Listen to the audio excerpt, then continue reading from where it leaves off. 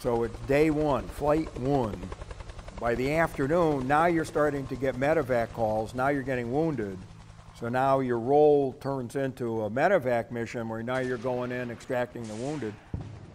So all of a sudden, boom, here come two infantry guys and one of their buddies and threw him in the back of the aircraft, and he was hit somewhere in the abdomen and there was blood spraying out. So the guys hopped in and we lifted and took off, and they're trying to stop the bleeding as best they could, and the soldier ended up dying.